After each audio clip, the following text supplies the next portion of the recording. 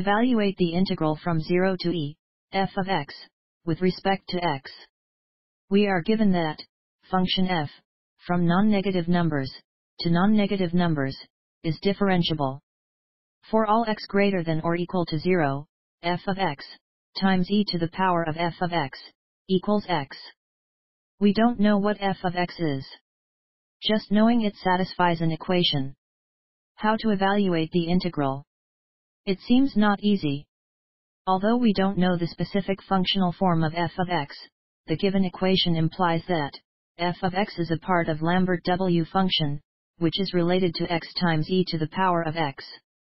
So we let g of x equals x times e to the power of x, where x is a non-negative number.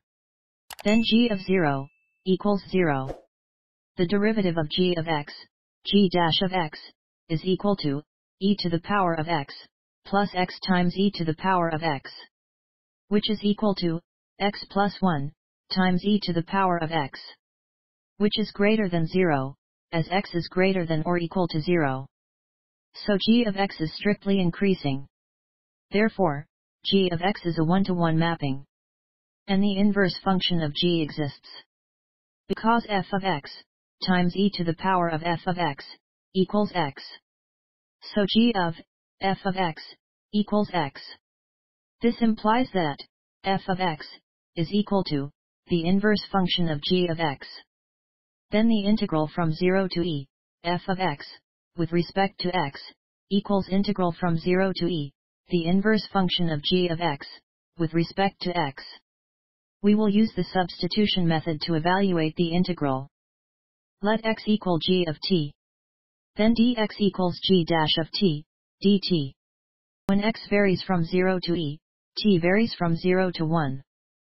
So the integral equals, integral from 0 to 1, the inverse function of g of t, times g dash of t, with respect to t.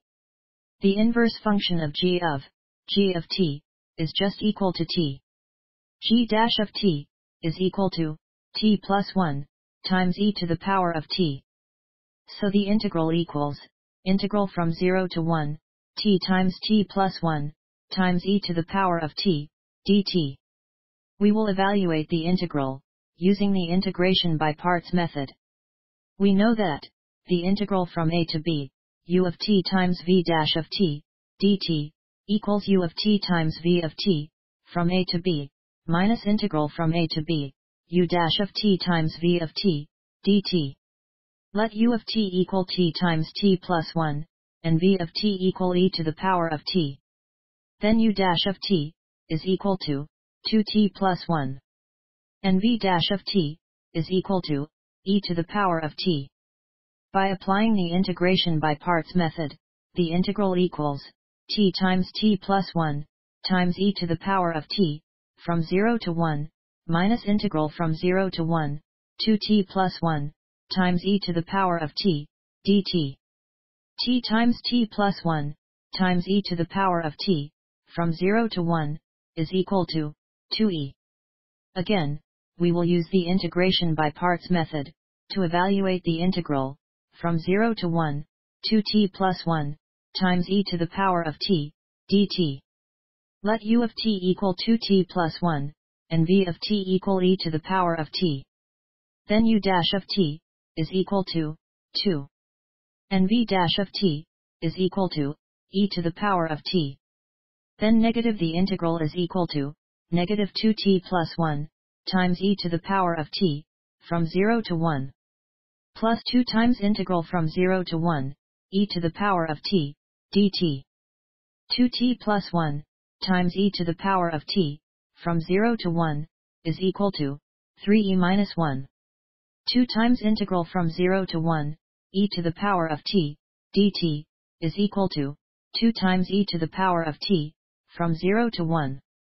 2e minus 3e, minus 1, is equal to 1 minus e. 2 times e to the power of t, from 0 to 1, is equal to 2e minus 2. So the integral equals e minus 1.